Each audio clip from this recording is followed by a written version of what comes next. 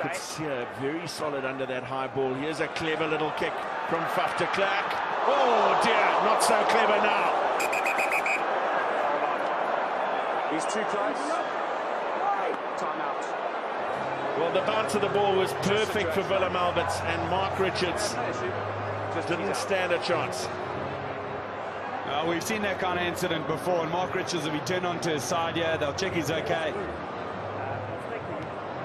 And it's a case of the big one versus the small one. They both went for the ball. And they'll be absolutely aware of what to do there. The best possible thing they can do is get him into a good medical area. Watch this. Just shoulder straight onto his head, and he's fast asleep before he's hit the ground. He didn't spot the looming figure of Willem Alberts, who was covering and made a full commitment to the gathering of the ball. Nothing that Mark Richards could have done to get out of his path. No, not at all. And pretty brave of him to carry on chasing the ball when he saw he was coming towards him. Just a case of the shoulder of Willem Alberts